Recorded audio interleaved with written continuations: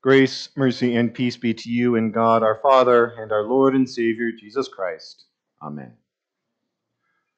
So once more for our gospel reading, we are returning to that upper room on Maundy Thursday, as on the night when he was betrayed, our Lord prepares us for what is to come after everything has been accomplished in this post-Easter and now post-Ascension reality in which he leaves his church. So at this point in the evening, he has already warned the disciples about the upcoming betrayal. He has predicted his death. He has foretold that Peter will deny him 3 times. He does give a bit of a break in the bad news, though. We do get the true vine discourse here, where he still assures them there is joy to be found in abiding with him, and that as his disciples they shall be called friends of God. But it's a little short-lived, because then he quickly goes back into the negative, warning them that being disciples means they should also expect to be persecuted, hated, and falsely accused, just as their master is about to be. Suffice to say, they're not really in the best of moods by the time we get to today's reading in chapter 16. Still, there is something of another turning point in that dialogue, as here Jesus promises that when all is said and done, before they are sent into the world to carry the message as he has for the last 3 years, the Holy Spirit will be given to them. He will bear witness about the Lord. He will strengthen and embolden them to do the same as he works faith within them and keeps them united as the Holy Church with its mission to proclaim the good news throughout the world. Still, the disciples don't necessarily seem to realize how great this news is, for when we continue with the reading today and Jesus once more proclaims he's leaving, he points out this time the disciples don't even bother to ask, "Where are you going?" And the reason they don't ask isn't just because, they've asked this before and they already know the answer, but it's because they don't want to have to address the answer. Jesus flat out says, "Because I have said these things to you, sorrow has filled your heart." They may not recognize all the details, but they know enough that they'd rather pretend it's not really happening. Why should they want to dwell on his arrest and suffering and death? Why not just, push it back into the back of their minds, try to enjoy what time is left? We've all been in those kind of awkward situations with the elephant in the room. But then comes the truly puzzling statement of it all. "I tell you the truth, it is to your advantage that I go away." Now, I touched on this a little bit last week, but doesn't it feel a lot of the time like it would be better if Jesus had remained on earth to continue giving his leadership and guidance? Wouldn't that be to our advantage? Wouldn't we all prefer that he were here to just settle our theological disputes so that we didn't have a great schism of 1054 and we didn't need a reformation of 1517 and we didn't have false teachers leading people astray with bad theology in the here and now? Wouldn't the disciples rather have had him around in the early days of the church to offer them guidance, give them reassurances that yes, you are supposed to go to India or Rome or Spain or wherever their next mission trip is, and let them know they truly are acting according to plan? How could it possibly be to anyone's advantage for Jesus to ascend into heaven and leave us here below? I mean, yes, we do get him interceding for us before the Father's throne, like we talked about in last week's sermon, but it seems to me he could just as easily pray for us while still being incarnate on the earth, right? Well, fortunately, Jesus does not leave us hanging here. He gives us the reason why it is to our advantage. He says, "If I do not go away, the Helper will not come to you. But if I go, I will send him to you." There you go. If Christ does not ascend, he does not send the Holy Spirit to us. I won't claim to know for sure why he has to ascend in order for the Holy Spirit to come. I can make an educated guess, but at the end of the day, I'm fine just treating this as a divine mystery and saying that's how Jesus says it has to be, so I'm going to accept on faith that that is how it has to be. And so, on this Pentecost Sunday, when we remember the Holy Spirit being sent out to God's people on earth in a special way, a way he hadn't been before, and now he dwells within us in the founding of the church, we remark how this truly is to our advantage, how it is worth Jesus' ascension for us to have this gift now. But at the risk of sounding irreverent, perhaps it's a little bit hard at first to see why this trade-off, for lack of a better term, really is to our advantage. Again, it would be really nice if the church could be united in the world and pool all of our resources together for the common good and work together to spread the full truth of the gospel, not being fractured into all of these denominations, squabbling with each other, and usually getting too distracted by our differences to really focus on the mission as we ought. And let's face it, we all have our very Christ-centered reading of the Bible, so we probably don't really talk about the Holy Spirit as much as we should. And he often becomes kind of the silent partner in the Trinity. So perhaps it is a little bit harder for us Lutherans off the top of our heads to recognize just why it matters so much to have him dwelling with us in a way he didn't before Pentecost, and why this is worth Jesus no longer being among us in the way we wish that he was.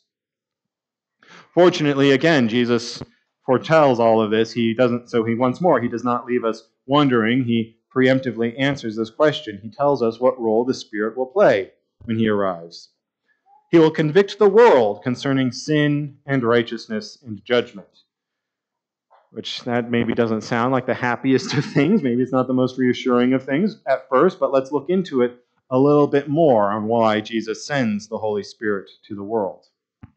So first we need to address that word convict, because I know in our modern usage that's really only used in the context of courtrooms when someone is convicted of a crime. But it can also mean, and I think this is the sense in which Jesus is using it here, to bring to light, to expose, or especially when dealing with convicting the world concerning sin, to bring a person to the point of recognizing wrongdoing. So Jesus is not sending the Holy Spirit into the world to render judgment against the world and condemn humanity. We know Jesus came to save the world, not to condemn it, and we know it's the role of the Son to judge the living and the dead, as we just said in the Creed.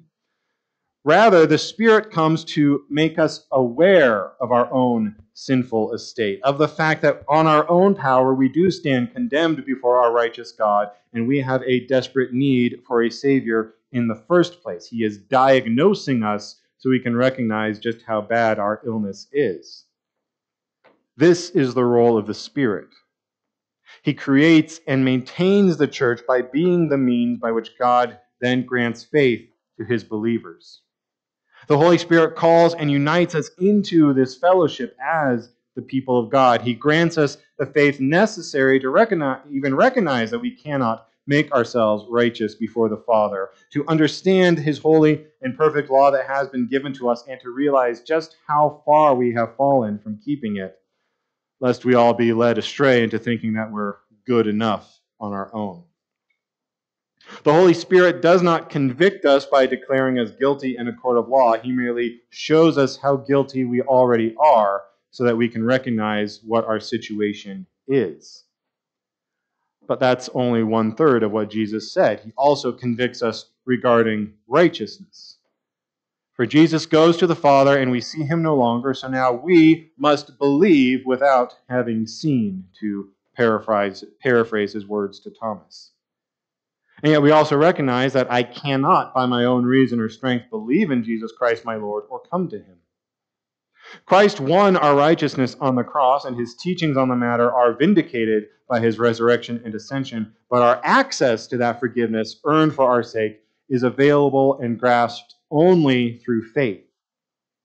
We could not truly believe his words nor receive his gifts if the Holy Spirit did not enlighten us to these things and reveal them to us as he calls us into the church as the body of believers. And because he grants us this faith by which we receive the righteousness of Christ, we are now privileged to stand in a proper relationship and position regarding God's judgment.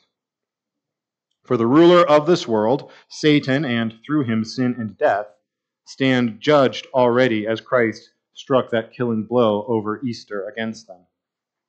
And as surely as Satan's fate is now written in stone, so too are the fates of those who follow the ways of the world rather than the ways of God. His judgment is foretold and inevitable.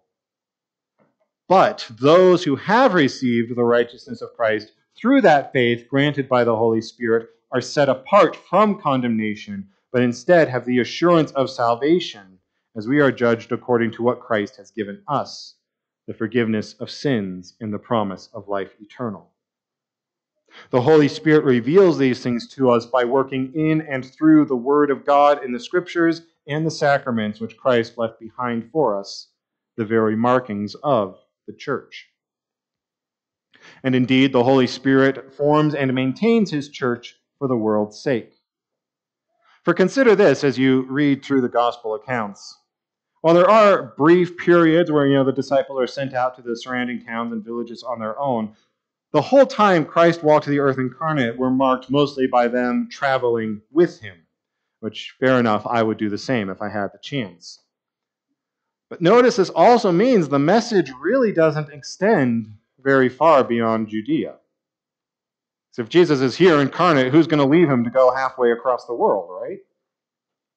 But when he is gone, when he's ascended into heaven, it forces the disciples to go out into the world. And then as you read through the book of Acts, you see how all of this is directed by the Spirit. So rather than just cloistering around Jesus in Galilee or Nazareth, they spread out into the known world. They establish congregations. They ordain pastors. They declare the gospel as they have been tasked. All of this under the guidance of the Spirit, who then uses the word of God as the means by which he continues to grant faith to those who hear it.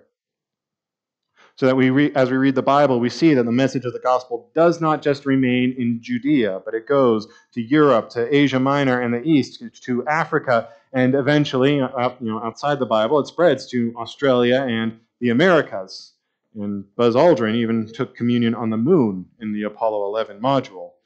So I'm a little wary about self-administered communion like that, but still, the church continues to grow. The word of God continues to be proclaimed, and new members are brought into a saving faith by that work of the Holy Spirit, who still guides his church here on earth, that all may rightly glorify our Lord, as it has been declared through him.